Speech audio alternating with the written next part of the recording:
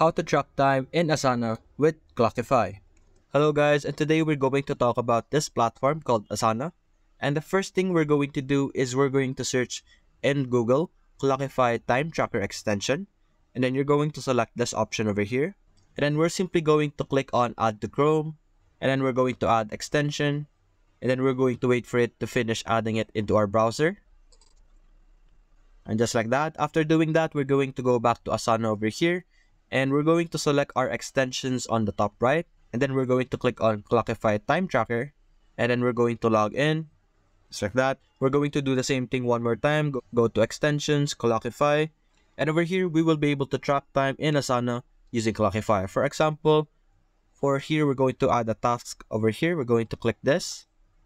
And then we're going to type in our task name. For example, testing. Just like that. And then we're going to click on our extensions, click on Clockify. Then we're going to type in over here, testing. And then we can click on start. Then we could add a project, for example, HR. Then we're going to click on done. And as you can see, we are timing whatever we are doing in Asana. And to stop this, we're simply going to click on stop.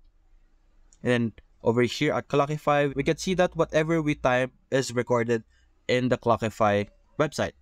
And that's it guys. Hope you enjoyed the video. Thanks for watching.